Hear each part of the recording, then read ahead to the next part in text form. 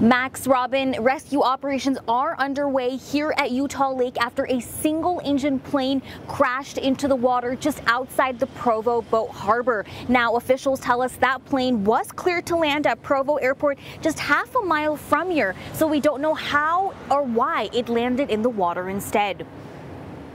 That Cirrus tower just crashed into Utah Lake, about a 2-mile base.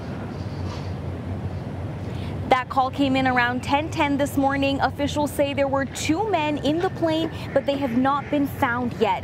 Teams have located the wreckage, and even though the water there is about 8.5 feet deep, it's hard to see very deep even in daylight. Now, they tell us a private company has come out to help pull the plane and its wreckage out of the water. From what we understand, with the plane as hard as it hit the water, for survival rates, it's not looking very good.